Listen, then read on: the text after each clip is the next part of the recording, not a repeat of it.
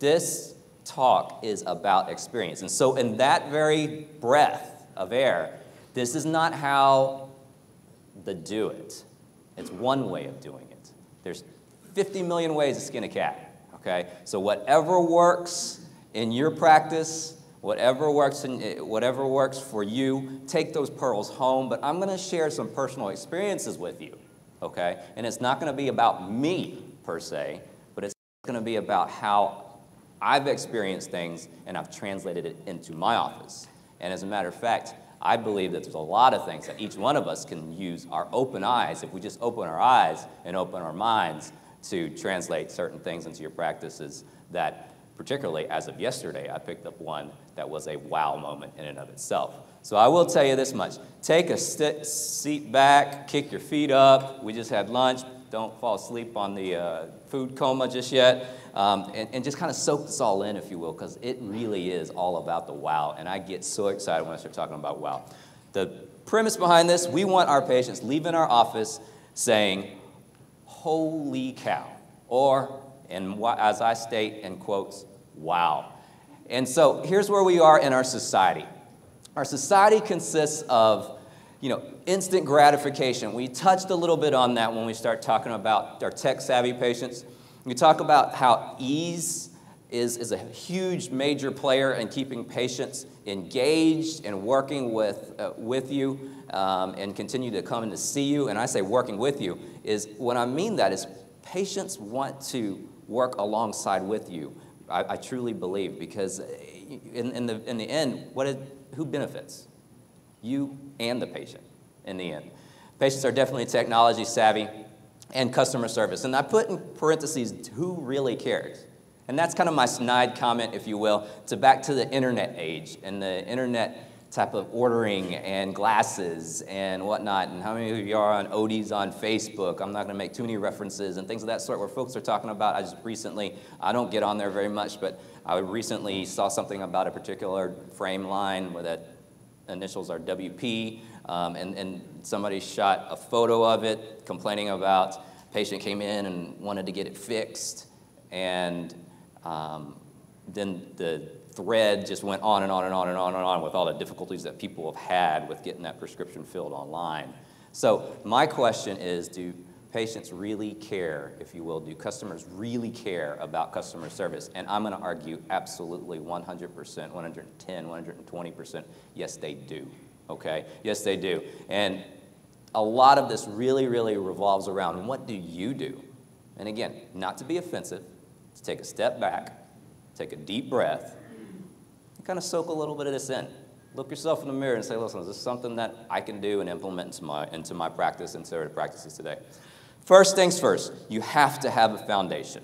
You absolutely have to have a foundation. Do you have a mission statement? Do you have something that's measurable in your office? Okay? And it's a yes or no here, but this is our mission statement in our office. And I will tell you that every potential hire, every visitor into our office is presented with these points, okay? Timely and efficient care. We alluded to that earlier. Timely and efficient care is that we're timely, we're respectful of your time, and we're going to be efficient, okay?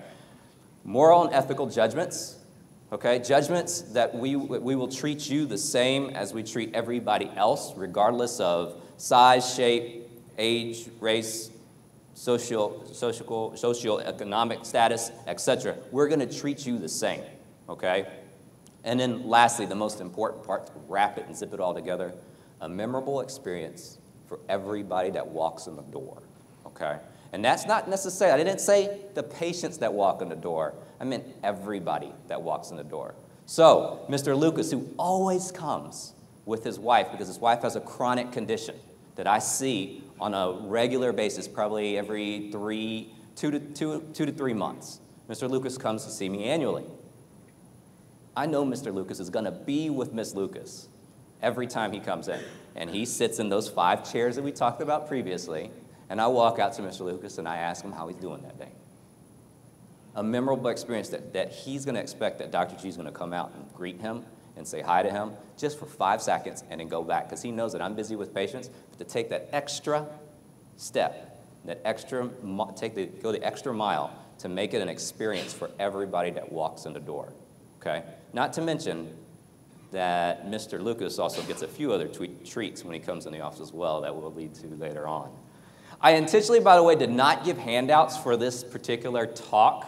So if you want the copies of the handouts, please email me. My email was on the front one. It was on the front slide. But gicare.com, drg@gicare.com. I will send you out the handouts afterwards because it kind of takes away a little bit from this talk if I give you the handouts ahead of time. Here's what I believe. How many of y'all seen this before? If you have, then great, we're going to revisit. If you haven't, then we're going to open up some eyes. I truly believe that the elements of true customer care revolve around 5 points, okay? Price, product, access, experience, and service. And we're going to go through each one of these, okay? So price is price, okay? We had a conversation at lunch. I was sitting next to one of your vendor sponsors. Great, by the way, support those that support you. Okay, we have a saying in Texas that goes, if all things created equal, support those that support you. Okay? And so if you got sponsors coming to you and you want continued sponsorship and continued support, continue to sponsor those that support you and do business with those that support you, all right? So when it comes, I was sitting next to your vendor sponsor, one of your vendor sponsors, and we were talking about managed care and this, that, and the other with some of your colleagues, and you're not going to win the price war, okay? Just face it. You're not going to win the price war, all right? But there are elements of customer service, I believe, that price does not play a role for some folks, okay? Price just does not play a role. There are definitely product concerns amongst consumers out there, okay? Products that are unique. How many of y'all have, you don't have to answer, this is more rhetorical, okay? How many of y'all have independent frame lines versus corporate frame lines? You know, private label contact lenses versus, you know, more kind of company-based or corporate-based contact lenses. What about specialty fits? What about things of that sort when it comes to contact lenses? Things of that sort. So that's your product, if you will. Okay? And your product also, by the way, in the medical world, revolves around the level of competency, if you will, that you portray in the exam lane, the things that you do particular to the person that's next to you. So for instance, in my particular area, I have, within a stone's throw, literally, about 150 yards, I have an optometrist to my right, and catty corner, if you will, to my diagonal right this way, I have another one. So on the 4 corners of this intersection, I've got me, I've got the other one, and I've got the other one. The only corner that doesn't have one is this corner right over here, okay? So our products are all different, okay? I was the first one on the block, as I talked to the point initially. I was the first one on the block when I came in, and so when everybody started coming in, this is what I did, is I reached out and I said, hey, listen, what is it that you do? I called them. I said, what is it that you do? I'm curious because I want to be able to share in the wealth. I want to be able to share in these patients that we have. What is it that you specialize in? It may be keratoconic fits, okay? It may be retinal pathology. It may be glaucoma, you know? You can be all things to all people to a certain extent, okay? But if there's somebody that does it better than you, share in it. But your product is going to be your product. Now, whether that be a material type of a product or a service type of a product, you have a product, okay? And that's what I'm describing when I say product. Access, okay, is the next one. Now, this is where I usually kind of knock people off of their socks, knock people off of their chairs and knock their socks off, okay? How many of y'all want to see patients with an appointment, say right around 8:30 p.m. in the evening, maybe 9:30 p.m. in the evening? How many of y'all have visited my website and looked at my office hours? My last appointment on Thursdays and Fridays is at 9:30.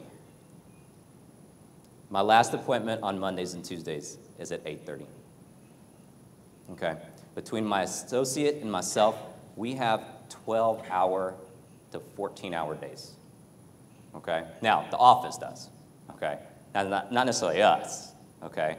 But we have an accessibility, if you will, and accessibility of 12 to 14 hours per day, okay? Our Wednesdays are the only days that we take kind of our break, and we have an evening to ourselves. She spends her time with her husband. I spend time with my fiance, or maybe even on the road. But Wednesday afternoons are afternoons that we don't see patients after 5 p.m. But even at that, we still have hours. Okay, that just kind of shake a few folks. But it is about access. All right. Last two. Experience. Now, experience and service, these last two are tied together because they're oftentimes naturally tied together, and they don't need to be. That's why they're separated out, okay? Experience, the warm fuzzies, the feeling that you get in the office, okay? We're going to talk more experience here in a minute. Service is this service aspect. What is it that I've done for you lately?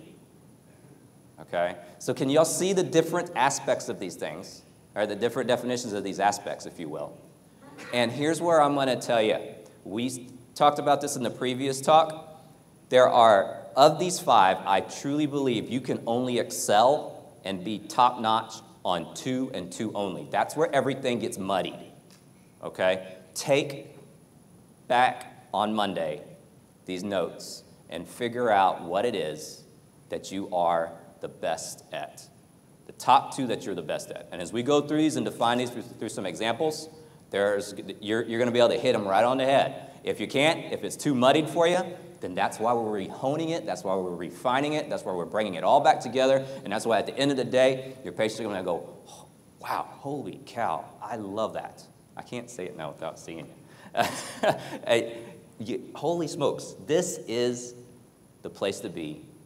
It feels like home, an experience, okay? I've never had service like that before. We talked about deliveries, okay? But you can only excel at 2 of these 5. And it's your responsibility, if you will, and it's your assignment to go back on Monday, if you will, or maybe to your hotel rooms and to your quiet little corners and figure out what it is that your practice exists for, okay? So let's go through some examples of what I believe are examples of other parts of industry and define them, if you will, okay? We had a conversation at lunch today about McDonald's.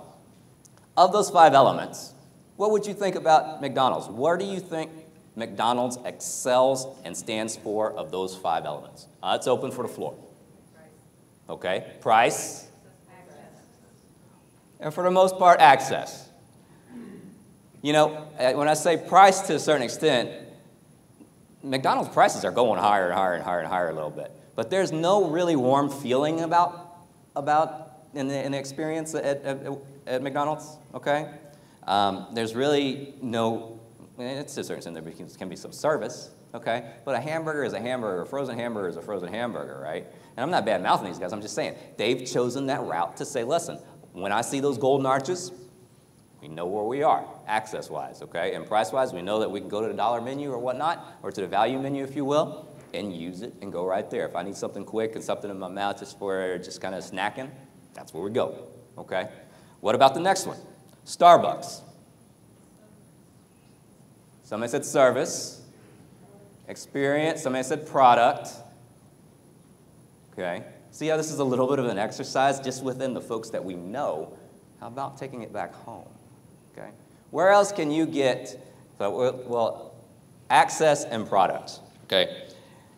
In the United States, okay, in Houston, we have 3 Starbucks in a 4-intersection corner, FYI.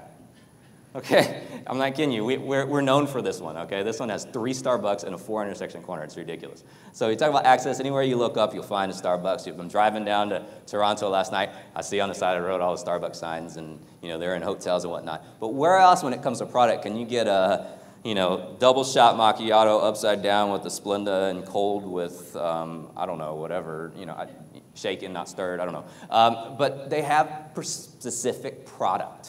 Okay, they have specific product that, frankly, you're not going to go anywhere else to go find, right? You take that to Tim Hortons, and they look at you like, huh? Right? I mean, shake what? Splenda? I know what Splenda is, you know.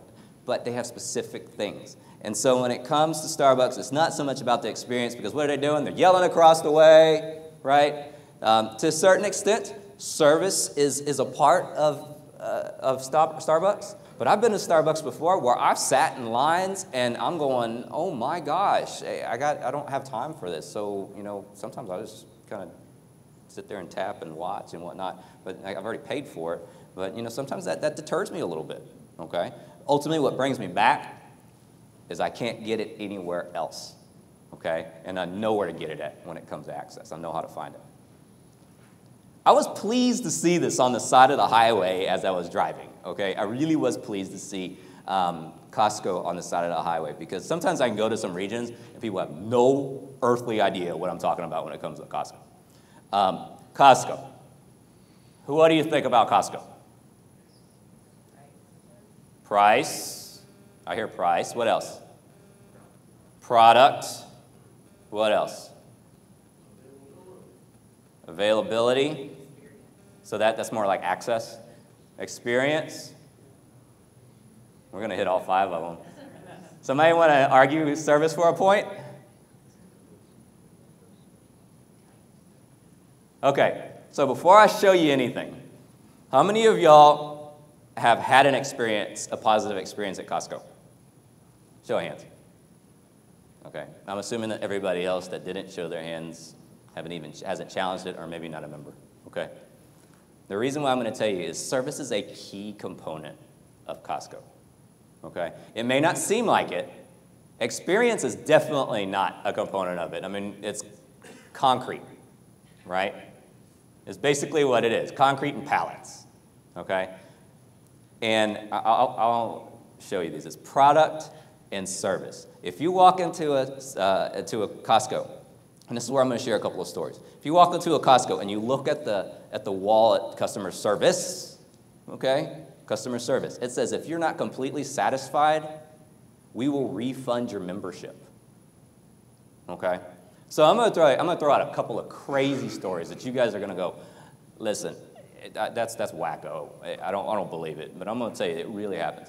Can I tell you that I've sat in the line at Costco before and watched somebody bring an empty tray of fruit, and I'm going, no way, wait a second, up to the countertop and go, this fruit was so terrible that I couldn't even bring it back to you. And without a blink, gave the money back like that. No questions asked, nothing of the sort, okay? Do y'all know that a few years ago, Costco actually had to reel back on their policy, if you will, of returning electronics and computers? Because how often do computers change? Every 3 to 6 months, right? There's a new one out, something, bigger, badder, whatever.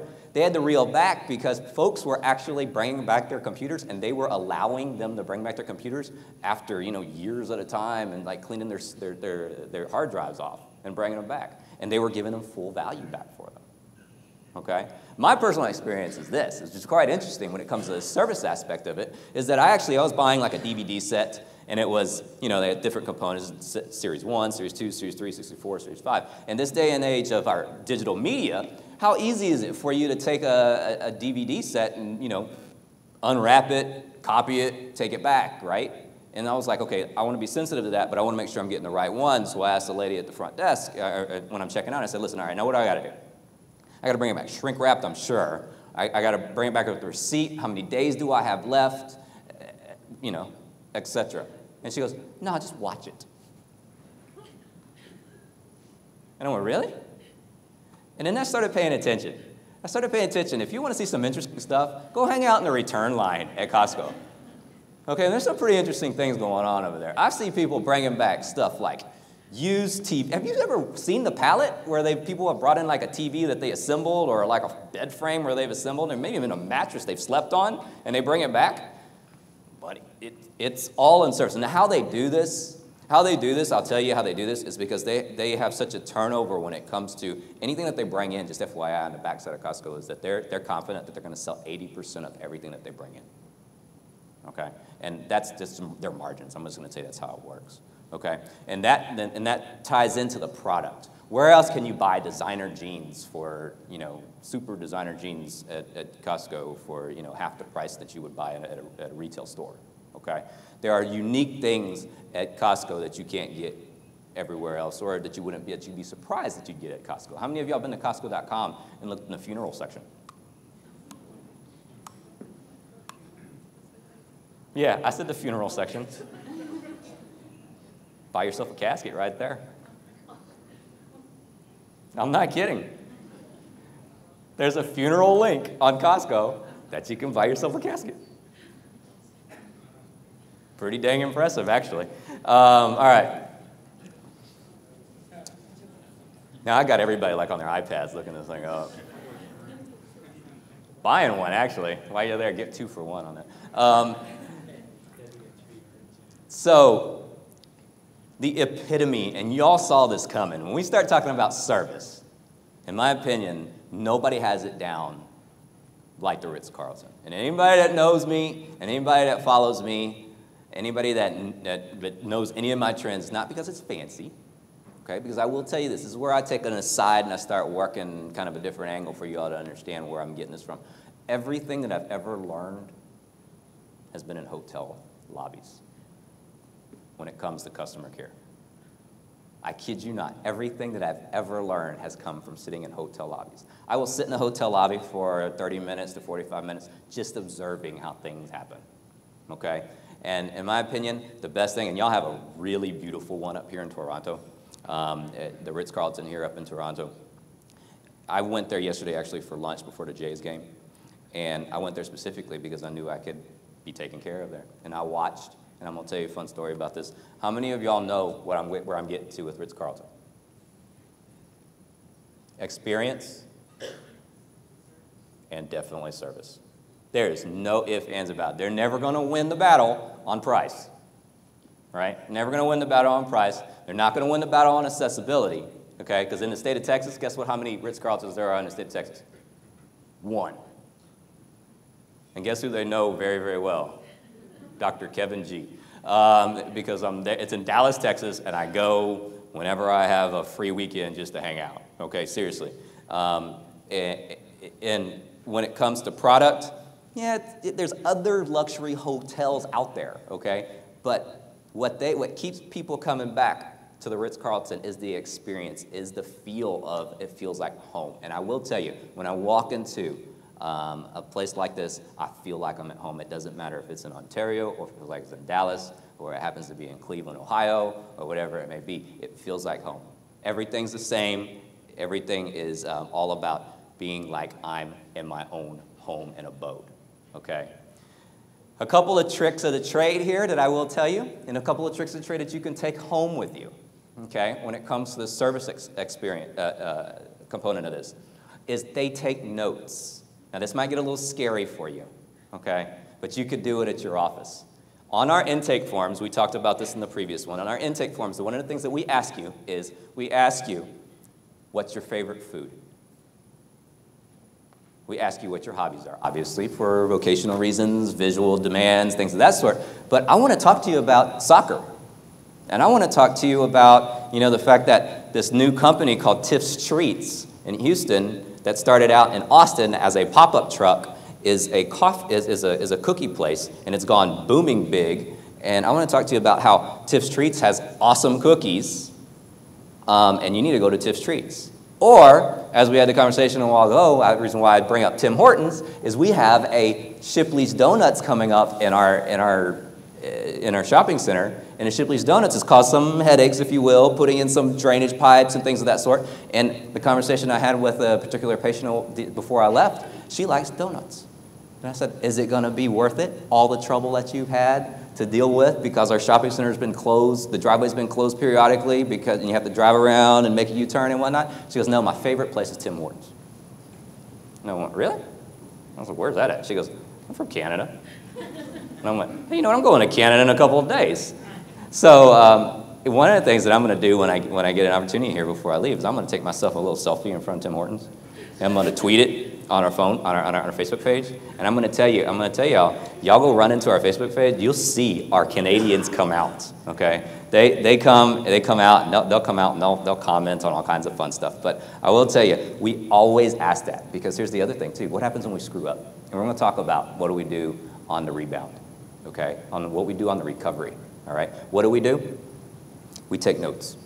All right, we take notes, and little Sally, who happens to be, I'm going to give you a couple of instances, little Sally, who happens to come in for her first eye exam, says she likes lollipops.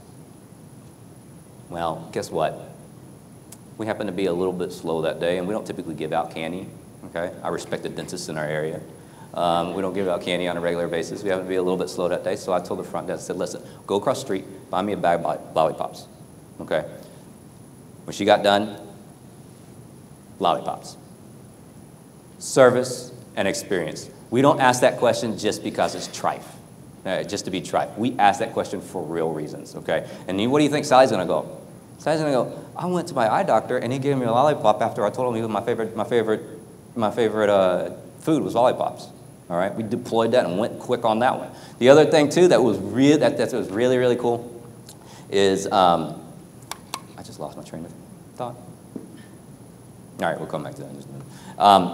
So ultimately, when it comes to that experience, I want folks to feel like they're having their eye exam without really feeling like they have their eye exam. Okay? You want to know that you're staying away from home, but not feel like you're staying away from home. Okay? All right. And I will tell you this much. If you have the opportunity, it'll be the best $400 you spend for one night if you learn from an opportunity like this. I'm going to tell you, I learn something every single day. Every single day. Prime example. What was the weather like yesterday in Toronto? Anybody know? A little rainy, right? So, as I said, we were going to the Blue Jays game. We parked the car at the Ritz, had lunch at the Ritz, hung out at the Ritz for a little bit, and we're about to go over to the Rogers Center. We walk out, it's a little cold and drizzly. Guess what happens? Here's an umbrella. Obviously, it's got this big Ritz-Carlton logo on it, and we walked to the Rogers Center with their umbrellas that they gave us. They provided it. They actually gave us. They didn't just provide it. They gave it to us. Said, just keep it. And we walked over there now. Who was with me? My mother and father actually are on this trip with me. And my mother goes, and they just gave me this umbrella. I said, do you not get it? Do you not get it? This is exactly what we go after in the office. And so just to let you know, we're a little ahead of the curve on this one because we have umbrellas in our office too, and we actually walk our patients to their cars if it's raining outside too hard, because it does rain quite a bit down in Houston. And I tell all of my team, I said, listen, if you ruin your clothes, I will pay your dry cleaning bill. Just give it to me. Just do it. Just do it, all right? This is one of y'all's local guys. And y'all have had a little controversy around it, but I will tell you that I live in it if I'm not in a suit. Okay? I live in it if I'm not in a suit. And going back to my conversation I had previously about your person with the headset smiling quite a bit, these people smile more than anything. And I've actually tried to hire some of these people going into our local store saying, you know, what is it that makes you so happy to work here, right? What they're known for, those of you all that wear the product, is service and product, okay? Their product is unique, all right? They have special ways of washing these things, okay? And so I'm leading all into this here in a minute. When it comes to the service element, they always ask you whether or not how does it feel? Is there anything that can I get you something else? There's always a pure water fountain there. There's a clean restroom in there, okay? The other thing too is they tell you how to wash the product.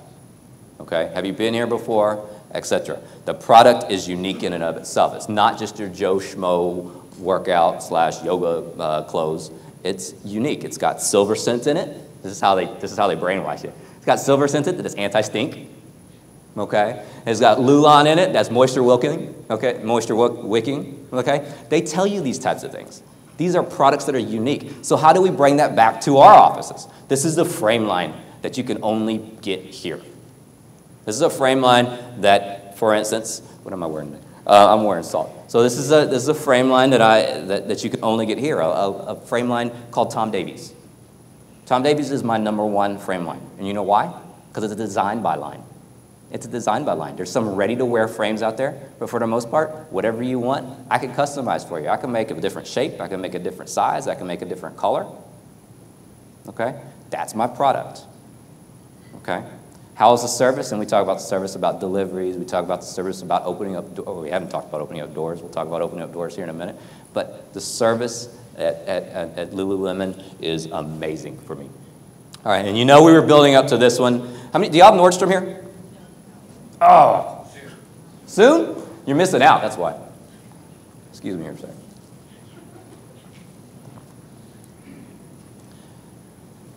If I had to build, here's the thing. If I had to build my little Farmville village, my Farmville village would probably consist of a Starbucks to eat and drink it, a Lululemon to wear my clothes in, a Nordstrom basically just to hang out in, because sometimes I just go to Nordstrom just to hang out, and a Ritz-Carlton where I could live. Seriously. And it's not about being fancy. It's not about spending money. It's about surrounding yourself with excellence. It's around surrounding yourself with experiences that never get stale. Something new every single day. The umbrella yesterday. How many times have I been to a Ritz-Carlton? I even put these guys on my sneaking lecture, okay? And they knocked my socks off yesterday. Just another experience, okay? Nordstrom the same way, okay? What about Nordstrom? And I'll throw this out there because y'all don't have it here yet, but if y'all have experienced one before, you'll know that there is a shopping experience when it comes to Nordstrom. Okay? There is just a shopping experience when it comes to Nordstrom. You've got live piano playing, okay? You've got marble floors, okay? And I don't know about y'all, but there are some Nordstroms I vow jam your cell signal. I think they do because they don't want you distracted by anything else when you're in there, okay? And it really is all encompassing. Where else can I get my shoes shine, eat dinner, and shop all at the same time? Okay? Service-wise, we always hear the stories about what they take back and what they don't. I've heard stories about people bringing back tires at Nordstrom, or they didn't even buy them at Nordstrom and they took them back. But when it comes to service, I believe in this so much. Here's where this is where you all can take this home to you. This is point number 2, okay, if you will, pearl number 2. Okay, pearl number 1, figure out what your practices and offices stand for. Okay. What do they associate with? What two do you excel in when it comes to customer service? Okay, what are the 2 things that you excel in? Okay, pearl number 2, and I know we have some support staff in here, and they'll be nodding their head quite a bit, but think about taking a retreat to something luxurious, if you will, something that has an experience to it, okay? Here's what we've done. On a quarterly basis, if we meet our goals, and typically we do, and it continues to build, by the way, our goals continue to go higher and higher and higher. On a quarterly basis at the Houston Galleria, we have a Nordstrom, we have all these stores in there except for the Ritz-Carlton, obviously. And what we do is we start out on a scavenger hunt. Everybody gets a Nordstrom gift card from me, okay? Every one of my team members gets a Nordstrom gift card from me. It's about $100, okay? And I say, listen, you get to spend this. And thank you for your work, okay? Number 1, though, when you spend it, I want you to buy something frivolous, okay? Something that you don't want and you're going to take back. I want you to see the experience of what it feels like to take something back at Nordstrom, okay? Number 2, I want you to try on a pair of shoes at Nordstrom. What they were known for when they first came into this world was their shoes. Okay, and to this day, it's pretty much the only place where I buy shoes. Okay? The reason why? They bring out 2 pairs of shoes every single time. Every single time. They bring out 2 pairs of shoes, or they bring out a pair of shoes and shoe trees. So what do you need? Both, right?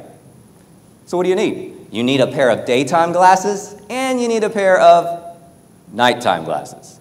Driving glasses, regular glasses, right? Second pair sales goes through the roof for the next 6 weeks after every time we do this retreat, okay? Not only that, We tell them to go to Lululemon, try something on. Ask them, don't even ask them, but wait for them to tell you how to take care of it. Okay? We send them over to places like David Yerman, whom we carry their frame line for, so they can learn about the product. Okay? And then we wrap up at the very end. We wrap at the very end at the top at the bistro in Nordstrom, where we have dinner, and then we talk and we compare notes. Okay? All things included, gift cards and everything. You know, $1,500 US. Get that back in one day in the office on Monday when we go back. Period. All right? So I kind of teased this at dinner, at lunch a while ago, and I teased this at the previous lecture. That, number one, I want all of my staff, all of my team to meet or exceed my expectation level on my surveys. All right? That's their goal. That's what they have to do. They have to either meet me or exceed me. And when they do it, we're all taking a vacation to the Ritz-Carlton in Dallas, all paid by me, and you're going to really be able to experience what it's all about. Okay? And that's kind of the teaser that I was describing. Because here's the thing. When I talked about teamwork, and I'm going to bring it back because I'm going to tie in some other things that we didn't touch on. Talk about teamwork, we're only as good as those that surround us. Okay? And there's team members in here, there's probably support staff in here that are probably nodding their heads. And to a certain extent, I'm going to tell you, you can nod your head all you want, but that's a lot of pressure for you. But you support your doctors. Okay? We could be the best doctors in the world out there. Okay? Behind those closed doors, we could be the best doctors in the world. But if we have patients that have to get through the riffraff to get to see us, they can't see the magic. They can't see how good we are. So your team has to set you up to begin with. And I want my team out front knowing that they're empowered to do everything that they can do to make that experience positive so that I can follow up with it and we can be all wrapped up and be all on the same page. And that's why things like this on retreats and whatnot exist. All right? Any questions about any of that? Everybody's food coma? Mind-boggling? Maybe not so much mind-boggling, but just kind of, all right. Patient needs versus patient wants.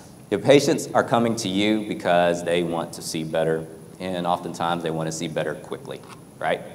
How satisfied do you think a patient's going to be if they walk out the door and they walk in the door and they're 20/50, and they walk out the door and they're 20/40? Or your proposed solution is 20/40? Pretty much not. I mean, if they're healthy and they're correctable, right? So that's a patient need. That's what a patient needs, okay? Here's what your patients want, okay? They want rapid turnarounds. They want things like diagnostic lenses, trial lenses, if you will, and they really want to look cool. They really do. They want to look good in what you prescribe to them. And when I say prescribe to them, I'm not talking just the numbers in the prescription. I'm talking about the frames. I'm talking about the design of what they're going to be wearing, okay? What do I wear in the office? I specifically wear glasses in the office. I have a correction, by the way. But I specifically wear glasses in the office that are cutting edge, things that folks like to see. And you know what? The number one frame that sells in the office is whatever Dr. G wears, for the most part. Not because they want to look like me, but because I sell it, because I talk about it. I said, this is what it is. This is what's unique. This frame's a salt frame, we call it. It's a salt frame. It's made out of California. It's an independent line, okay? It's not something you're going to get everywhere. You're not going to look like everybody else, all right? 3 steps to customer service. So we talked about pearl number 1. Pearl number 1, identify what it is that your practice exists for, okay? Pearl number 2, maybe start figuring out a way to do a retreat of some sort, okay? Step number 3 is this slide, okay? And I'm going to tell you, copy it down, email me for the copies of the slides, but this is something you can anticipate, this is something you can implement when you get back on Monday, okay? A warm and sincere welcome, okay? A warm and sincere welcome. The word hello does not exist in our practice. Just doesn't. Just doesn't. And the word no problem does not exist in our practice. You know what no problem implies? That there was a problem to begin with. That's right. This is, I heard it today at breakfast. Somebody asked for something like, can I get another knife? No problem. You know what that implies? It implies it's going to be, it inconvenienced me to go get you a knife. Okay, now maybe I'm getting nitty-gritty. Maybe I'm getting picky about things, okay? But you know what? It's my pleasure to do that for you. Oh, really? That's kind of neat, okay? So everybody, welcome when you walk in the door, okay? Welcome back, all right? The other thing, too, is anticipating these people's needs, okay? What is it that they want, you know? One of the things that we talked about in the previous talk was deliveries. Who doesn't want a delivery? Who wants to actually come by and pick stuff up in our office, right? So we just outright openly ask folks, would you like for your order to be delivered once it's received? How many times do people actually take us up on it? Maybe about 2% of the time. But the mere fact that we offered it rings true, rings solid, and genuine because we're going to do it, okay? But it anticipates those folks' need, okay, and the things that they want. What else do we anticipate? We anticipate the fact that even though they didn't tell us that they don't want a wait time, that they don't get a wait time. Okay, we respect your time, timely and efficient care. Okay, we are going to do everything we can to get you taken care of within 45 minutes, in and out the door. Okay, all right. Obviously, there's going to be some outliers for reasons, but you're going to get quality care in the time frame that you're with us. Okay. The third thing, and it's something I'm very, very proud of, and it's something that we've always done, okay? Because we started from the ground up. We started with patient 0, and we're at patient, I don't even know these days, but we're at patient, who knows, bukus. And the reason why we've been able to do this is because I truly believe a fond farewell. And what does a fond farewell do? Well, let's go back. Not just necessarily the Ritz-Carlton. Let's talk about hotels in general. What is the last thing you typically experience when you walk out the door of a hotel?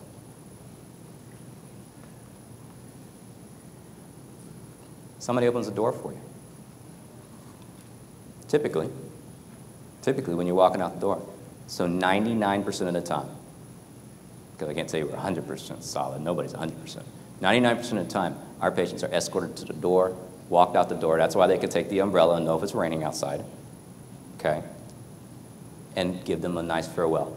It's great seeing you today, Ms. Jones. We'll look forward to seeing you next time. Let us know if there's anything we can do in the interim. Boom. That's it. How much of that costs money?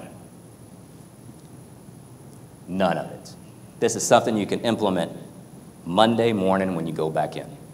Changing your verbiage, anticipating patients' needs, anticipating patients' wants, and then finally, a fond farewell, okay? I got to the point where, I'll be a little bit transparent here, I got to the point where I actually looked at doing like a concierge, where I just had somebody to stand, not a greeter, not like a Walmart greeter, but a concierge that stood at the front door and, you know, would greet somebody and bring somebody in. I've thought of crazy ideas, things like serving, you know, I'll go to places, you know, like where I get my hair cut, and they offer me a beer or something. I don't drink beer, but they offered me a beer or something like that. I've toyed with that idea. My legal team didn't like that very much.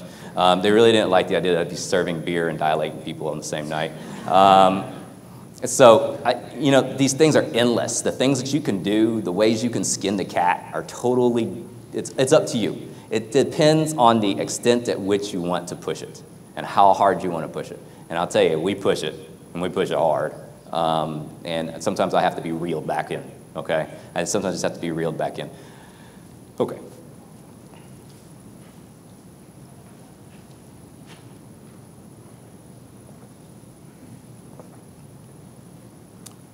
I took a drink of water on purpose, but also, too, I left it up there on purpose.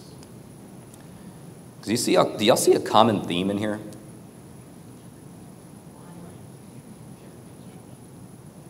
Wine and champagne. Anybody that knows me won't text me, or won't call me, will text me, I'm just kidding. Anybody that knows me will tell you that I love cupcakes. I do. I just do. It is what it is. And I like me a full-bodied glass of Cabernet wine.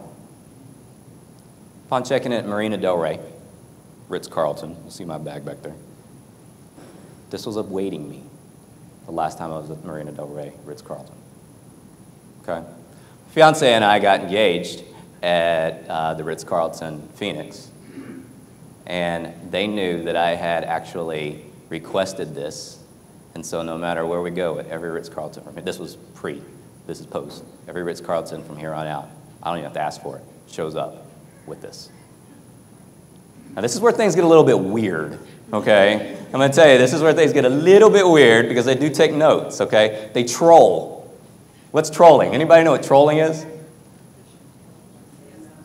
Yeah, I mean, they start getting on my Facebook page.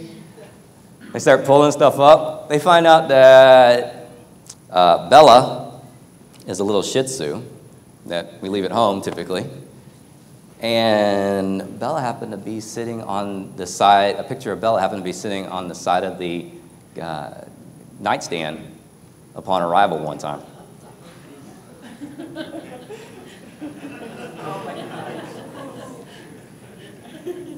A little bit weird. But I bring up the point because we all could do the same thing, right? Making notes about, talking about people's pets and whatnot, and family members that are connected that continue to be referrals because of what? Okay? A little bit weird. Over here, this is just another one I threw in there because you see me, I immediately had to plug in my phone. But neat stuff, okay? Crazy neat stuff. Here's the other thing, too, I will tell you. And I am not, and one of my disclaimers did not include the Ritz-Carlton, so I'm not going to talk about the Ritz-Carlton anymore. Well, I will talk about the Ritz-Carlton more. But I will tell you that if you go to the ritzcarlton.com website and you scroll down to the corporate side, down at the bottom there's some corporate links. You can actually take a Ritz-Carlton leadership conference. And when you take that Ritz-Carlton leadership conference, it's like 6 hours of this all compacted in. And it is something phenomenal. It is something phenomenal. It's a couple $1,000, but it is something really, really phenomenal. And I make it a habit to learn and take one of those in at least yearly. Okay, all right. Okay, we're not always 100%. I told you that a while ago. You can't be all things to all people. You can rock the boat every once in a while, okay? And a lot of this is recovery, right? It's not about failing. As I told you previously, you're not always 100%. You're going to fail. Your problem with failing is being afraid of failing, okay? The problem with failing is being afraid of failing. Because when you're afraid to fail, you're in trouble, okay? So just admit the fact that we all screw up and we all make mistakes, okay? But what do we do afterwards? When you mess up, you leap, okay? And this is implementation number 4. Okay, this is pearl number 4, okay? Pearl number 4 means leap. When you have an irate or upset or you fall short of the goal with a customer, you have to leap. And that means, number 1, L stands for listen. E stands for empathize. A stands for ask, and P stands for produce.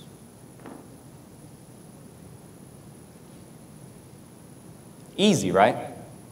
Not so much, really. Because if you're going to subscribe to it, get ready to become a pincushion, get ready to become a bullet target, be ready, not literally. I'm from Texas, so I have to make the distinction. You have to get ready to take your punches. Get ready to become a punching bag, okay? Because if you subscribe to it, you have to listen. Our immediate, natural human instinct when somebody comes at you is to be defensive, all right? The number one thing that folks falter in on this is getting past number 1. If you can't get past number 1, none of it else matters, okay? So you got to listen. And what does that mean? That means putting your tail between your legs, gritting your teeth, smiling as much as you can, and let somebody throw all kinds of profanities and all kinds of, not necessarily all kinds of profanities, but certain profanities, okay? And you have, and indecencies at you, and you just have to listen and let them air it out. Because how many of y'all been in an argument? Everybody raises their hand. How many of y'all been in an argument? What fuels the argument? combativeness, coming right back, right? Going back and forth, whatever. If you are going to subscribe to 100% customer service, if you're going to subscribe to customer service to the top peak, you just shut up and listen. That's going to hurt, okay? It's going to hurt. You're going to take your shots, okay? And when I say there's a level of belligerence, okay? I will agree with that. There's a point in which you go listen to a certain extent. Listen, I do not deserve to be treated like that, so you can stop with that right now. I agree with that to a certain extent. But you still got to let them air it out and just let them be, okay? Otherwise, you're going to come back and blow your building up or something crazy like that, okay? Seriously, I mean, that's how stuff gets started, in my opinion, all right? So number one, listen, okay? Empathize. Now, that's simple. Empathizing is easy. The thing you say when empathizing, the key phrases with empathizing, if I were put in your shoes, that's what empathizing means. Empathy means feeling for a person, not sympathy, okay? Feeling as if you were in that person's shoes. Empathizing, saying, if I were you, I would feel exactly the same way. Because frankly, if somebody's that upset to lay into you, if you were that upset, you'd feel the exact same way too, okay? And that's the easy way of saying it. Now, the ask is a little bit more difficult, but it gets easier as you move along, okay? The ask is simply, what can I do to make it better? Once all the hard feelings are out of the way and you've listened to it, and you've said, listen, I'm a real person too. I understand. You must be terribly upset about this. I can tell. If I were put in your position, I'd feel the exact same way. But what can I do to make this better for you? However, when you ask, be ready to produce. Because don't ask if you're not ready to produce. Okay? Because the ask may be, I want all of my money back. Okay? It doesn't mean you have to do it. Okay? But just get ready to produce something. Okay? The ask may be, I'm going to report you to the regulatory boards, and I'm going to get you cited for this, that, and the other. Give me the phone number. The ask may simply be, and this is the one that makes it easier on all of us, the ask may be, just make sure it gets right. Just make sure it gets taken care of from here on out. That's the easy one, okay? And then lastly, produce. Whatever the patient asks for, produce to a certain extent. Now, if it's completely free and you think it's something that they want, you should give the entire refund back, then do it. Or say, listen, to be fair to everybody, how about we meet in the middle? Try to produce something. It doesn't mean you have to oblige. That's not an O. It wouldn't spell leap if it was an O. You don't have to oblige their request, okay? You just have to produce something.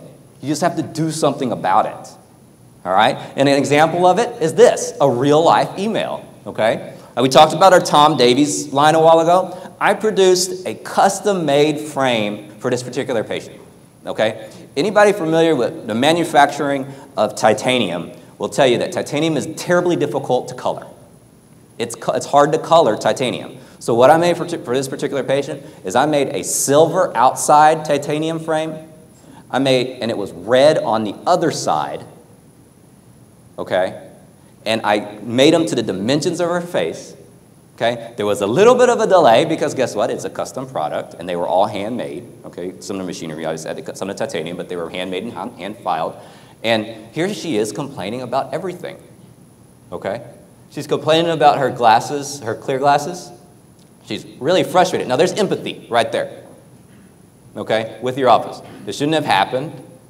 I need to know how we're going to, she's already asking.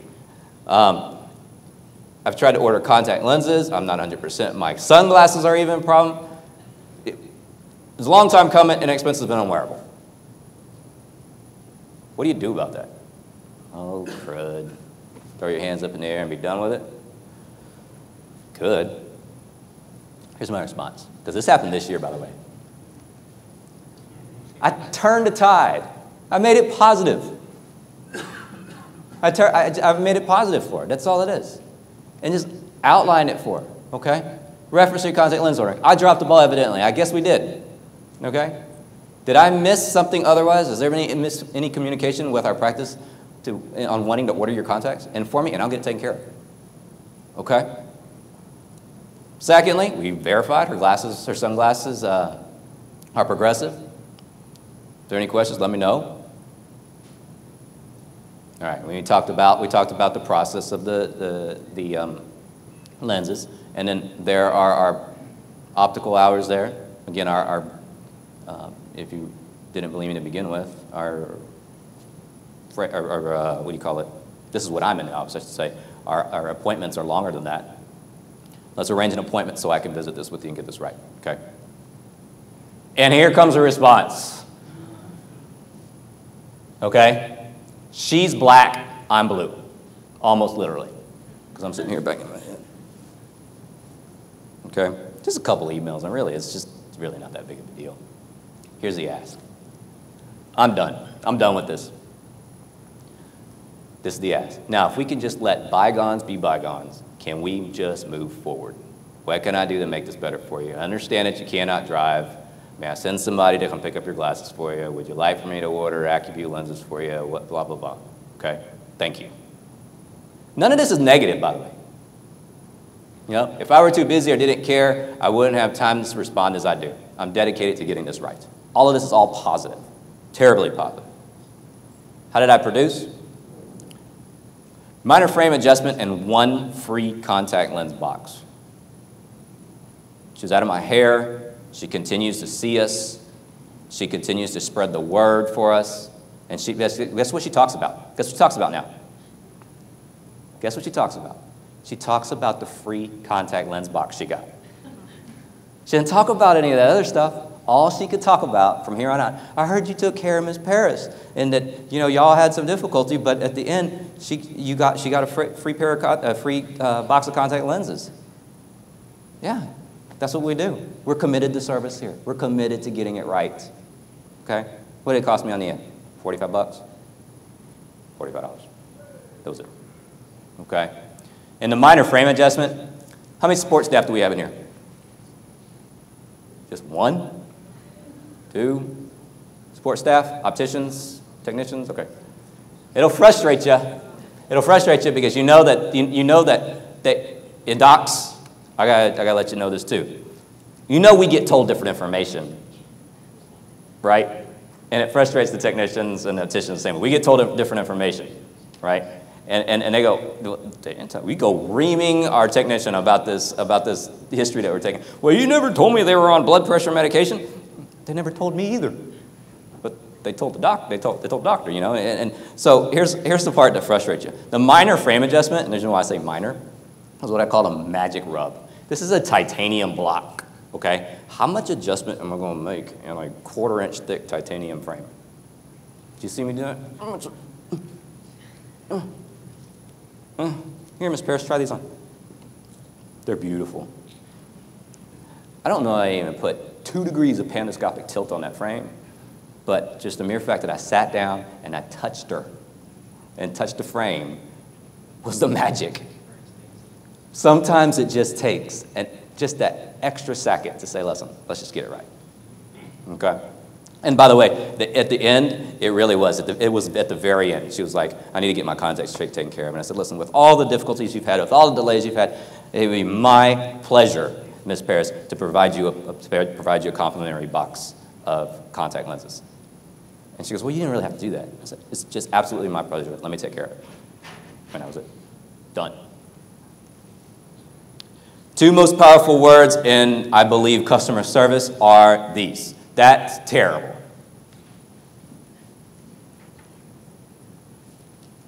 And the follow-up to that?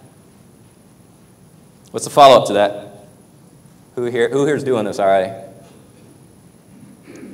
If you are, yell it out loud. I know somebody's doing it. It's about empathy. That's terrible. We got to fix that.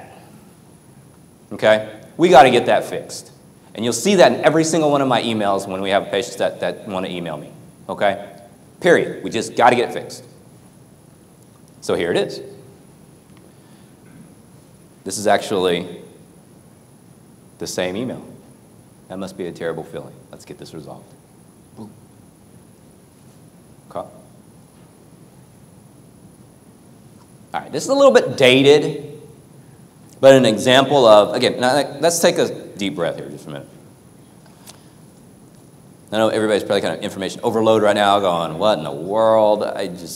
This is a whole lot. I think I've given y'all 4 pearls right now that you guys can take back tangibly, okay? Hopefully the rest of it's kind of peripheral so you can understand where I'm coming from, okay? Okay? But this is where the rubber really meets the road, okay? This is where the rubber really meets the road. This is an example that if you all can grasp and understand the aura, if you will, of customer care, now that we've built up to it, if you can grasp and understand the aura of customer care, not the semantics of how you do it, this, that, and the other, because I can't give you a cookbook about it. I've given you a few things, okay? But I can't give you a full cookbook. But this is the epitome, if you will, of customer care, I believe, okay? That's the reason why I leave it up there from 2009. Now, 2009, I remember, I said I opened my practice in 2007. How many of y'all have opened up fresh practices and understand it within 2 years? You're probably not in the black exactly, okay? You're really not. You're probably still trying to pay a few things off, and you're probably struggling a little bit to get a few patients in the door, right? But how do we still exist? Because we push forward with things like this. Because I dedicated the practice when we started up to nothing but pure customer service and customer care, and the patient and customer comes first, okay? 2009, I can guarantee you I was still in the red. I guarantee I was still in the red in 2009. 2 years in, Dr. Chief, can you send me a prescription?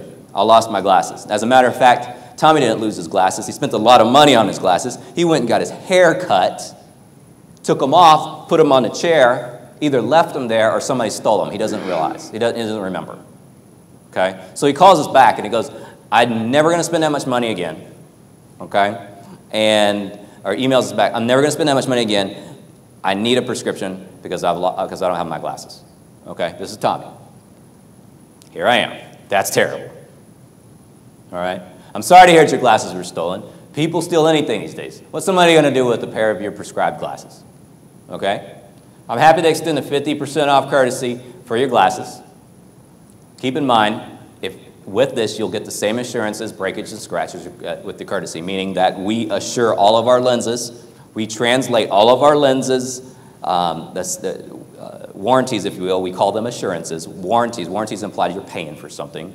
Okay? Assurances are a safeguard, if you will. We translate our same assurances and warranties that we get from our AR manufacturers. That's the reason why you guys are doing so much better than the United States when it comes to AR. 20% of our folks in the United States only do AR. 100% of my lenses, 20 to 30% in the United States only do AR. I saw somebody say, wow. In our practice, it's 100%, okay? Because of this. Because if you scratch your lens, guess what? It's called an AR warranty in our office. We don't tell patients that, but we call it internally an AR warranty. You just call me up, I scratched my lens. Fine, what frame is it that you bought from me? Okay, we contact the lab, cut it off our archive. Cut it off our archive, send it back, get our credit back for it. Okay, if it's not scratched when it comes back, guess what we do? Scratch it. No questions asked. Okay, seriously, no questions asked.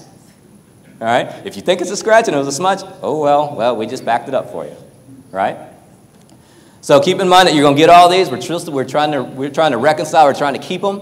Okay, we're trying to give them a courtesy because I think I could work within my rep to get that anyways, right? And then we'll give them all of that back, right?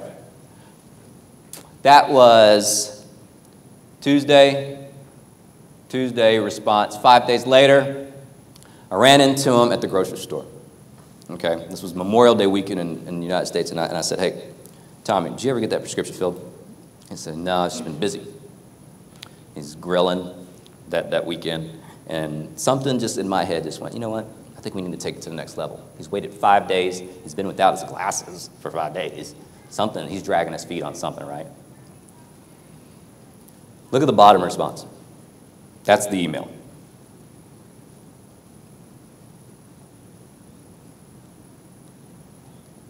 We are committed to the ultimate in customer care, to the point where it wasn't my fault that somebody stole his glasses. It wasn't his fault that somebody stole his glasses. But I'm going to come in riding on my white horse. And we gave him an exact pair, duplicate it within a week, and take care of that. Here comes your lifetime membership. It's like a fitness gym. You have a patient for life, okay? How much did it cost me? Wholesale? Whatever. Think it's real? I would say so. Here's 2009. I stopped at 2012. He's still currently a patient of ours. And this is what we recouped over just in that short period of time. That's him. That's his wife. That's his child. That's his other child. We do it all the time when it comes to knocking people's socks off. And I got some silence going on here that's weird and eerie on me right now. But I'm not in the habit of giving stuff away, but I am in the habit of grabbing every single patient I can possibly get. Okay? And that is the way you do it. Okay? Go ahead and hang yourself. If you want, I gave you some words to live by. I'm going to give you some words to die by.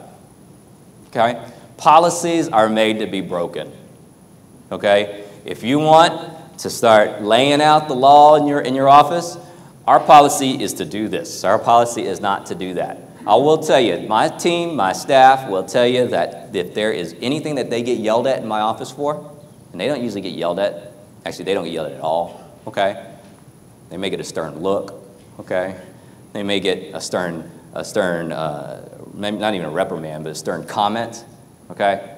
But if there's anything that will push me to the point of yelling at somebody, is, Dr. G, can I do this? You're wasting my time, you're wasting the patient's time. Just do it. Just do whatever it is. Just do whatever it is. Get it done. You know, they'll come to me. I can actually see it almost coming out of their mouth. I'm walking down the hallway. I can almost see it coming out of their mouth. And I go, I'm going to the next room. Just go. Do it. Seriously. Do it. Empower your staff. Empower your team. They won't give the farm away. Trust me. Okay? And I'm not saying get into negotiation deals. Okay? I'm saying get it done. Okay? Prime example, Rue the other day was working with a patient. He had a limited budget. When I say limited, you'll enjoy this one. He had a, quote, limited budget. He was on state-funded Medicaid, and he hadn't had an eye exam in like 7 years. First time patient. He wanted to create some wow in this patient. Okay? Patient sits down, and he goes, listen, I drive all day long. My glasses, they're all beat up. Rue goes, listen, you need a pair of daytime glasses. You need a pair of driving glasses. Okay? Office glasses, driving glasses, I should say. Okay? That's what he tells him. The guy sits down and he goes, but I kind of like these. Lindbergh number 1, Salt number 2. And Rue goes, okay. Well, it'd be really easy at that point for him on a limited budget and state-funded Medicaid to go, this guy can't afford this. Let's go somewhere else. You're going to create some wow in this patient right now, right here, okay? So I wasn't in the middle of the transaction by any means. I don't micromanage any of this. Again, like I say, I just empower them and just get it done, okay? Don't give the farm away, just get it done, okay? So here's where he is. He walks out and I go, how'd it go? And they don't always have to report to me. We're just kind of chit-chat. I said, how'd it go? I said, I got it. I said, really? I said, yeah, I got it. He sat me down and he said, this is what Rue told me that the patient told him. He sat me down and he said, I have $1,500 in my pocket. And I want both of those pairs of glasses. Make it happen. Here's what Rue did. Rue figured out in his head that on the same day, we have this thing called Pair 50. I'm sure a lot of number of y'all have this at your lab. If you order the same prescription, same pair of lenses on the same day, your lab's going to extend to you a 50% off discount. Okay? Rue figured out that we also had a little voucher in the back from our Lindbergh initial buy-in, okay, for a free frame. And Rue came out ahead more than if we would have charged him straight up. Okay? And he sat down and he had it done. He got it done. So here's what happens. The rest of the team comes, hey, Rue, I don't understand. What in the world? What'd you do? How did this happen? I mean, this just doesn't look right. The fee slip's all messed up. It's all jumbled. And he said he had $1,500 and he wanted both pairs of glasses and we got it done. Case closed. Out the door. All right? Again, it's not about negotiating. It's about getting it done. We have no policies. We never say can't. Okay? And we definitely do not say, I'll check with my boss on that. Okay? Any questions? Gosh, you're quiet out there. There's a big mic right here in the middle if somebody wants to ask a question. Words to live by, however. It's the best way to handle that. So sometimes patients need guidance. Sometimes they'll give you a carte blanche answer like that one. So for instance, what if he had picked $5,000 worth of glasses and he said, I have only $1,500. Well, you know what, Mr. Smith? That was really his name. Mr. Smith, that's a little bit difficult to do with $1,500, but I can get you in a pair of driving glasses and office glasses. All right? Let's go back to the frame board and find something that's within your budget. Best way to handle that, okay? To be fair to everyone. And this is the one that we use quite a bit when it comes to managed care. I know y'all had a panel discussion yesterday about from some goofy guy called Scott Morris, and I know I'm being recorded, so that's fine.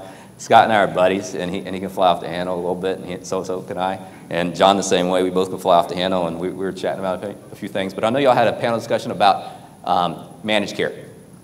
And this is where this plays a big role in managed care for me, okay? Because really, truly, frankly, it is something that you have to use. To be fair to everyone, it is not fair for somebody that comes in and pays a monthly premium for a vision plan to get the same treatment as somebody that doesn't. So a cash pay patient that wants their VSP discount or IMED discount or whatever vision plan discount may be, somebody that wants a discount, that's not fair to that person that's paying the premium. And that's what we tell folks. To be fair to everybody, this is what I can work out for you. All right? And then finally, the key thing is let's just make it easy for everybody. You heard me say that in the contact lens example, okay? Let's just make this easy. Let bygones be bygones. Let's just move forward. I don't have time for this. You don't have time for this. Let's just get it right. Okay? All right. Who wears scrubs in the office? I think I have like the same hand, or else nobody else is paying attention. Now, without any pretense, I will tell you we don't do scrubs in the office, mainly because we just don't, and there's no real reason. We just don't. I believe in uniformity. I believe that there's got to be some type of uniform in our office. So, for instance, I will oftentimes see patients like this. Okay, actually, 4 days a week I see patients like this. Okay, Saturdays I don't. Or Fridays, I should say, I'm wearing a golf shirt. So if you come in and Rue or Kenneth, you come in and you've got an unbuttoned, unpressed shirt, you look goofy. You don't look bad, you just look goofy because you don't fall in with everything else, okay?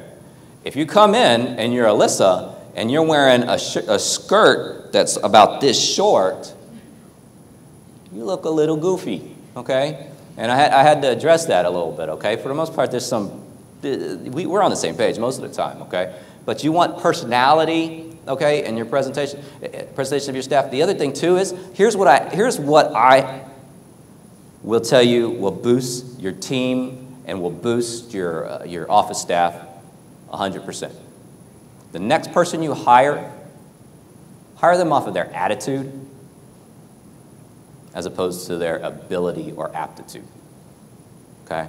I've taken folks that don't even know how to don't even know right and left to a certain extent, and made them some of my best support staff. It was a long haul, okay? But they had no knowledge whatsoever when it came to the eye.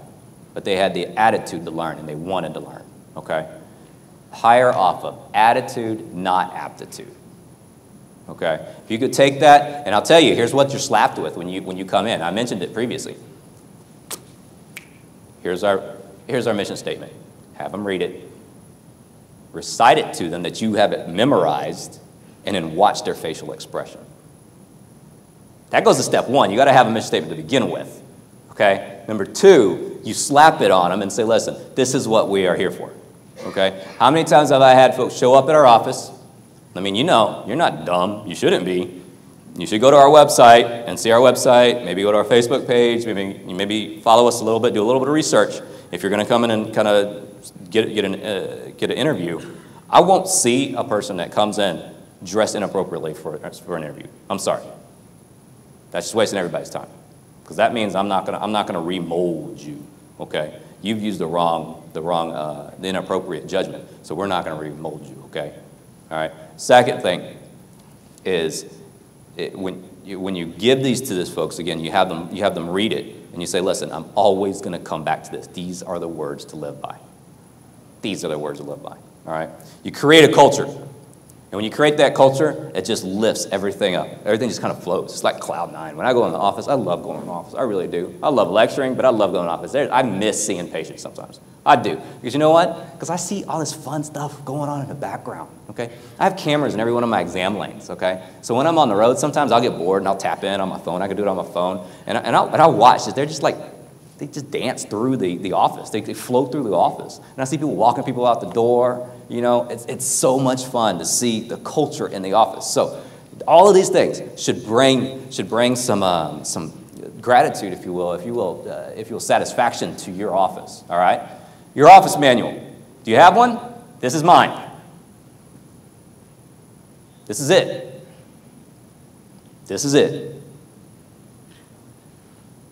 Take care of the patient. When in doubt, visit number 1. I believe that practice management, the word P in the word practice management, needs to be replaced with patient management. Because when you take care of your patients, the practice will take care of itself. Okay? The business aspect, if you will, profits and losses and whatnot, that's a whole other issue. But I'm talking about the practice itself. It will run if you take care of your patients. And that's what we subscribe to, and that's what folks understand. That's what folks come to expect. All right. Presentation of products. I'm all about quality. Quality, quality, quality, quality, quality. Because here's the thing. Stop selling junk. You take that $1.50 wholesale frame that you've marked up to I don't know how much, and how many adjustments does that patient have to come in and keep doing? You know how much time that takes away from your opticians that are having to constantly readjust that frame? Right? So I'm not saying high-end all the time. I'm saying quality. Okay? And my frame reps that come in and visit with us, I'll pop in, they visit with our team most of the time, but I'll pop in and I'll pick up a frame and they cringe. They cringe. And when they cringe, if you can feel them squeezing a little bit, it means that they don't have confidence in what they're selling. So I'll pick up a frame out of their frame tray and I'll start doing all kinds of stuff to it. I won't try to break it. I'll feel the sturdiness of it or whatnot, and that's what we want to feel. We want to feel sturdy frames. We want to feel frames that will hold their shape, that we don't have to continually redo adjustments on, because that's just eating away at time. I want somebody to be able to do maybe a minor adjustment once, twice, and be done with it. Okay? Same thing goes for lens. Same thing goes with lens packages. We have things that we package together, and it all wraps all together. About branding. Okay? So this is our normal packaging, if you will, all right? This is a tinted, double-sided, kind of plastic type of a bag, and it's got cardboard on the bottom. And what do I want folks to do with this? You got it. That's exactly what I want folks to do. I want folks to reuse that bag. External marketing, okay? This was our first bag, okay? We've gone through like 5 different renditions of bags, okay?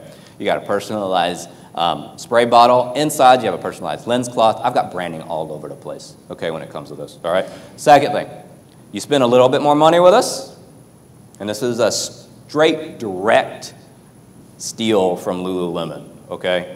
I want people reusing this one too. This is a really, really, really nice bag. Okay, give you an idea, US dollars, the first bag probably cost me about 75 cents.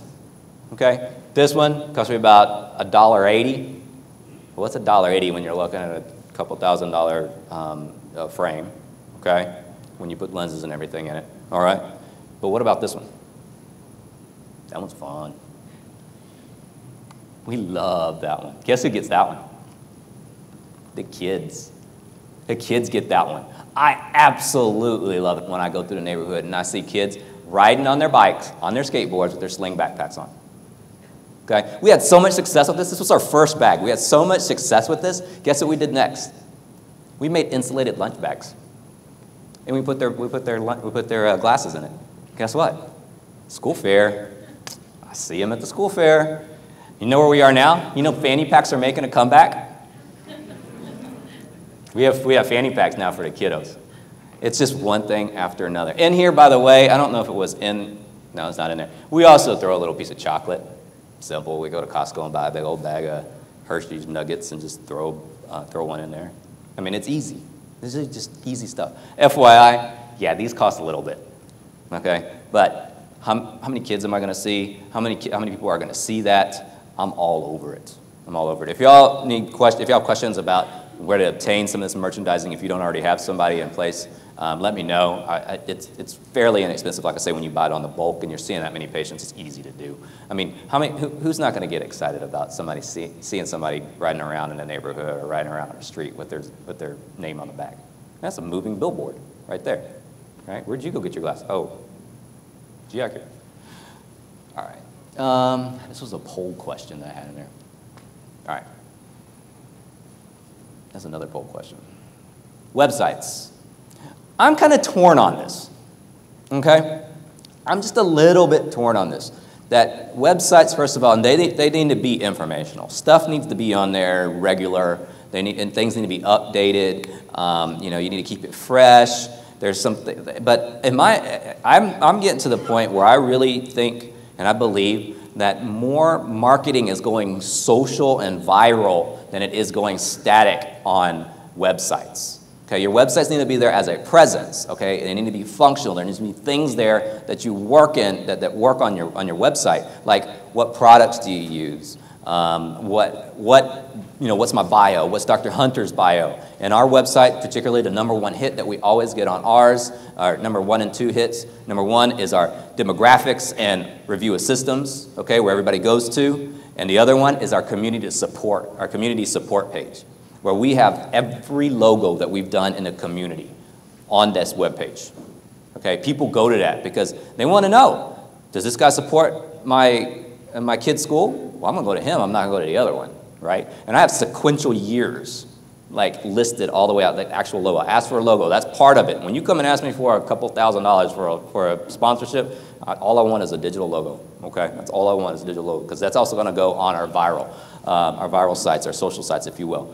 I believe also, too, as I alluded to earlier, in one-stop e-commerce, I believe that your websites could very well act as e-commerce sites, okay? So, as I list here, websites need to be branded. You need to know. People know what this means, okay? They know what that G means.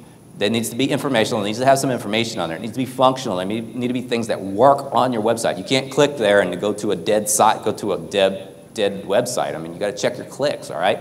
And then if you want to go the added mile, putting something on there for e-commerce is important. So as I alluded to, when you go to our website, gicare.com, and by the way, if any of y'all go to our website right now, you'll probably pull up our mobile version, which is kind of neat. We have a mobile site as well that's formatted just for your mobile device. Or you can go to our full display, and when you go to our full display, you'll see at the very top has all of our Facebook friends, and then it also, right below it, has the e-commerce, okay? But what I'm saying, I'm kind of torn from it because we used to be so website-centric. And in our peer-to-peer interaction, there are things that show that folks are going to go somewhere else and get a peer review before they're going to, or a person review before they do. Did I hear somebody's phone go off? That was cool. Before they actually go to your website, they're going to go to Yelp. They're going to go to Yahoo. They're going to go to Google. They're going to go to whatnot. So I saw somebody scan it. Did you get into that? Oh. Okay, so actually, if you scan this, that takes you to our Facebook page. This is our old website, or my old website. When I added my associate, we had to tweak things around. So it's got my signature. It's got, click here for a special message. It has an introduction to me. Are you ready to be catered to? Today's customer service is failing. That's 2007. That was established in 2007, y'all. That's what the groundwork by which we stand upon. Pushing the wrong buttons. How many of y'all have Facebook pages? How many of y'all actively monitor your Facebook pages? How about Twitter? Yelp? Yeah, Yelp is a little bit different. I don't know. I Yelp some stuff, and I have a little difficulty with Yelp. I'm not bad-mouthing them. I can't figure them out. This is where I believe technology needs to go into play. Your websites are one of the things it's all one thing. It's all together. It's not just one thing. It's websites, it's email, it's constant communication, it's social networking, it's, just sometimes even just straight up mail, okay? Sometimes you may need to actually mail somebody something. And the reason why I say that is because I find myself once a week writing about 5 to 6 handwritten thank you notes to patients. Handwritten from the doctor, okay? And if it happens to be a referral from another patient or something of that sort for another patient, they get thrown in a Starbucks card or some type of gift card in there. Thank you for your referrals. Continue so. I appreciate it. Thank you, blah, blah, blah. I will tell you, I handwrite, and I can't tell you how many times patients will call back and go, that was the nicest thing that somebody's ever done for me in a long time. We have recoined a new phrase, and it's now going to become our new slogan, okay? And see if y'all, y'all are my bounce crowd now. I bounced it off of Vision Expo crowd, but you're my first folks that I've talked to since I've implemented. Okay, we have a new tagline, a new phrase that says, old-fashioned care and customer service with new knowledge and technology. That's us. That's our new tagline, okay? You're going to get bedside manner. You're going to get talked to. Every test that we do on you, we're going to explain, we're going to show it to you, and it's going to be not technician-driven, it's going to be doctor-driven, okay? And we're going to have the technology to be able to do that. And by the way, with the technology, when you put all the technology together, it makes me more efficient so I can actually do that, okay? Where I can actually sit down and talk to you over the results that are going on. I can make recommendations in the chair of what I think you need. And I can, by the way, ask you for your referrals. So that's pearl number 5, okay? Pearl number 5 for you all is to go home. And it may be a little bit daunting, okay? But for go home and on Monday, ask at least one patient, point blank, would you mind referring your friends and family to come see us? Thank you. I mean, how many of us really do that? Some of us assume it, okay? But if you come out right, blatantly ask, oh, sure enough, let me take a couple extra cards. Give them 2 cards. So here's one for you to keep for your records. Here's another one for you to pass along. Easy. Easy. We're just not asking. I alluded to this, so I'm going to finish up a few loose ends that we didn't talk about in the previous talk. But the best thing since sliced bread, in my opinion, these online confirmation, unlimited newsletters, surveys, online payments, birthday notifications, things of that sort. And so this is what Solution Reach does for me. There's other companies out there that do that. Again, in full disclosure, I am a consultant for Solution Reach, but there are other companies out there that do that, like Demand Force and Web Systems and For Patient Care. But I work with these guys exclusively, and they've been doing a great job for me. Do I do surveys? Yes, I do. What's my average rate? I showed some screenshots previously that I get over 20% of my surveys respond by, okay? Folks respond to my surveys by at least 20%, and this is what we're looking at. Now, I talked about this because we talked about what my metric was. Here's the question. Somebody asked me this at lunch. Rate the time in which you waited to see Dr. G. Now, I don't get this. I really don't get the 2%. I think the 2% are the people that just you're never going to get anything out of. I don't know. But it's not even, that person didn't even respond good on any of this other stuff. So again, I'm not offended by that. It just makes me introspect on that a little bit, okay? So here's what I did, is I went back and I asked the staff. I said, do y'all think the wait time includes the wait time to see me because you're working them up? Because if that's the case, then you probably need to work them up a little bit faster, okay? Because we have no waiting room. We have no waiting room. I don't get it. I don't get that. And here's the other thing I don't get. I don't get the 40%. I mean, because the minute you walk in the door, you get your credit, you get your driver's license scanned, you get your insurance card scanned, and you walk straight back. I don't get the wait time. So I think the wait time revolves around the fact that folks don't get to actually see me. And we need to work on that workup time. And I think that's where it is. And I haven't hammered them to death about it, but there's something to be said about this. Professionalism in front office staff, you see how these are in 65%? Pretty good, actually. You look at it, you go pretty good, right? Yeah, your experience with me, And the exam is close to 90% exceptional. They don't want to go anywhere else. They've never experienced anything like that ever before, okay? And it's a little bit outdated because it's always transient. Things are always transient, not transient, but everything's are moving. Things are dynamic, I should say, is what it is. And what we've added on here, I didn't put the screenshot up here, is we also have Dr. Hunter, who has her survey.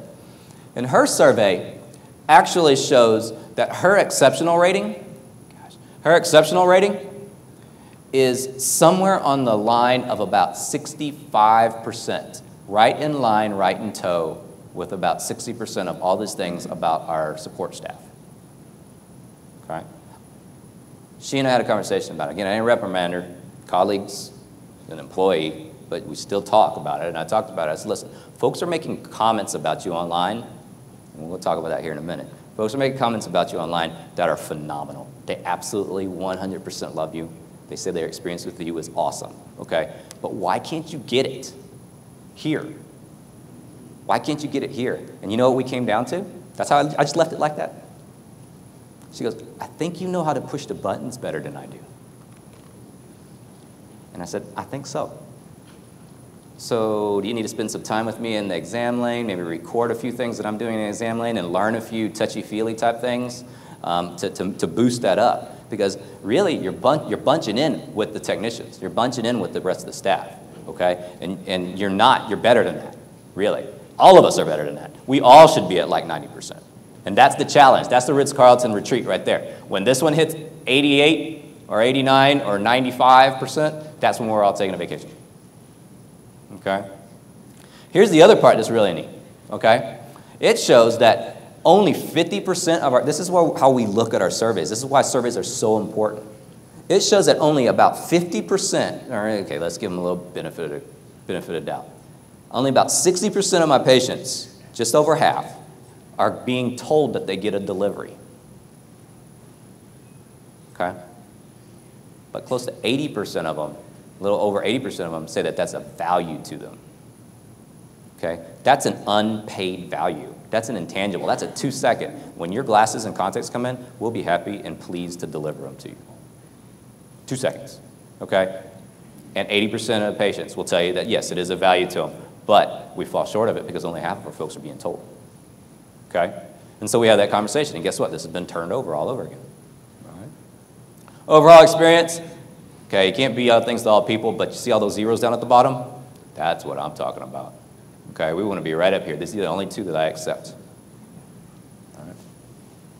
Anything special? What was your most memorable experience at GI Care? This is the free text that people get a big old box and they can tell us anything that they want to tell us about, okay? And these are the things that we get back. All right? I like this one. By far the coolest exam I've ever had. Explained everything, gave me plenty of opportunity to ask questions. This person actually signed, so I didn't have to block her name out. As a healthcare professional for 40 years, okay? And actually I can click on that and I can actually look at the survey itself that she responded to. Okay? Feel free to comment on anything. Finally, in summary, when you hang out with excellent customer service, you breathe it, okay? You just breathe it, all right? So surround yourself. Find yourself in a hotel lobby, okay? Differentiate yourself because as my saying always goes, oh, hang on a second. As my saying always goes, if you keep doing what you're doing, you're going to keep getting what you get. You got to push the envelope. You got to go there, okay? And so I'll leave you with a couple of things. These are my 2 favorite books ever, okay? How many of y'all have read either one of these? All right. And you all probably, if you've read this one, you probably heard a lot about what I'm doing here. I'll tell you, I read this book after, I don't know when the copyright, when the publish date was on it, but I read that and I went, man, I'm doing something right. And then I went, okay, I could be doing that better, okay? And I've actually met Jeff Gedimer before. I've given these away for people. I mean, it's to me something to live by, all right? And the key phrase in here is customer satisfaction. When people are satisfied, they don't care. They go anywhere, okay? But Customer loyalty is priceless, and that's that end result, that example I was telling you about taking it to the next level. If you want to learn a little bit about the Ritz-Carlton, you can do it there. Again, I disclose that I have nothing to do with the Ritz-Carlton. I just love the way they do things. Does anybody have any questions? Really? All right, so I'm going to leave you with this. We've got some pearls to go home to implement with, all right? The second thing I'm going to leave you with is my email. That's not me. That is me, but that's not what I wanted to show. That's fine. My email is on your slides. If you want the slides, let me know, okay? But if you just go, hey, listen, Kevin, I think you're off. I think that's completely wrong. I don't get it, okay? Let me know. I'll take it all day long. We talked about this. I take this all day long, but I will take challenging questions, and I will help you out as well. But I'm going to tell you, I truly believe and will talk with you over the phone, via email, via text, via whatever. Follow us on Facebook. Follow us on Twitter. Find the things that we do, our WordPress blog. Find our website. Do something, and I'll be more than happy to answer any questions up front. But y'all, appreciate y'all's attention. Thanks so much.